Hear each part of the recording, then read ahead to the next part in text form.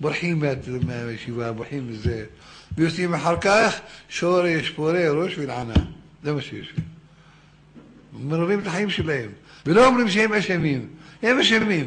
אם היו מתנהגים בצניעות בבית שלהם, גם הבנים היו הולכים בדרכיהם. היו נעשים צדיקים, נעשים ישרים, הולכים בדרכי התורה. אלה שלבשות פאה נוכרית, משנים את החמש שזה מותר. לא רוצים להאמין שזה אסור. אומרים להם שאסור.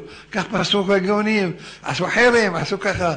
ויקו גאוני עולם, הגאון מווילנה, הגאון יעבץ, הגאון חתם סופר, מהר"ש חיות, עוד כמה גדולים, כולם כתבו שזה אסור. והם אומרים, לא, למה שותק אדמו פלוני? רואה את ביתו הולכת גם ככה ולשהו שותק. למה שותק רב פלוני? אשתו הולכת גם ככה. זה, משלים את עצמם. בשביל שמשלים את עצמם זה, אין להם מסתרי מצפון. אם עושים את זה לכתחילה, חושבים שזה מותר. ומי שלא עושה ככה אדרבה, בזים לו. וכן, עוונם כפול כפל וכפליים. איפה יראת שמיים? איפה האדם צריך להיות, שיחוש לדברי גאוני עולם, שכתבו את זה בספרים שלהם? וכי אני בדיתי דברים מדבי, כל זה הבאתי אותם בפוסקים. כולם, אחד השני, כולם כתבו שזה אסור. לא בדיתי דברים מדבי. וכולם אומרים שאסור. למה נעבור על דבריהם? בשביל מה? למה נעבור? בשביל שיופי מעט? וכי חסר יופי וכובעים יפים? חסר משפחות רשפות? משהי נקמה?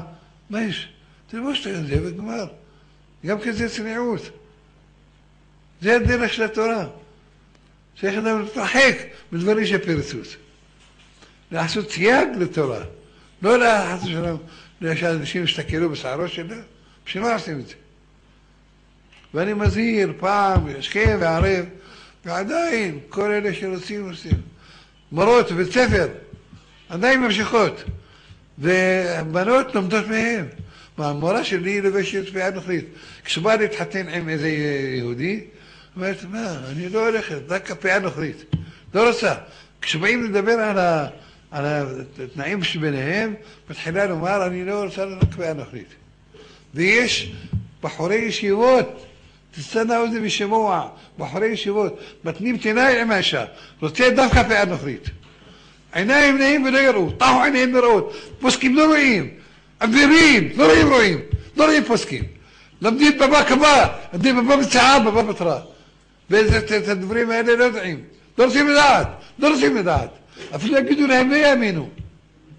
ונותנים שהם תנאי, לבחורה, אפילו הבחורה טובה, רוצה ללבוש מטפחת או כובע, אבל לא, תבשי פאה נוכרית. אוי לא אהבו הבחור הזה, זה אינו יראת שמיים, הוא רשע, חוטא או מה חוטא? ואין שעושה דבר כזה.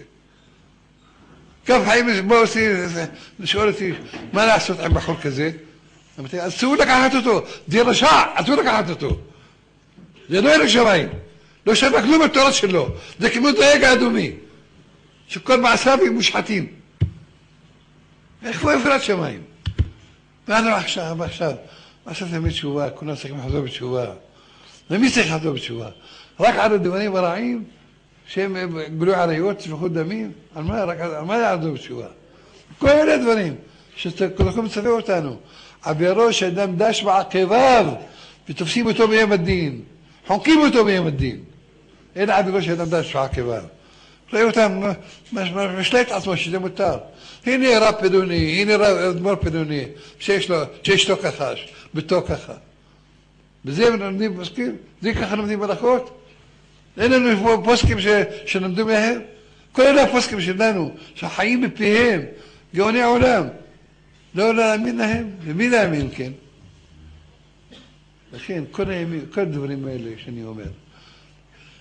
חייב אדם מתנהג אפילו לפנים משורת הדין, אפילו לא היה כך. כל שכן אלה שהם באמת השתדלותם בהר הקודש, גדולי עולם, שכתוב ככה. צריך כל אחד להיזהר. והייתי נצבתו לאיש כזה מושחת, שדורש דווקא שילבוש כובע. זה לא אברך ישיבה, זה אברך רשע. צריך לגרש אותו. יחפש לו אברך טוב, שידע את האמת, ויאמר, טוב, מסכים על מטפחת ראש, על כובע. למה אני לא דווקא פאה נוכרית? מה יש לו בעיניים שלו? בשביל מה? מה, עיניו עבורות? לא ראה פוסקים? לא לומד?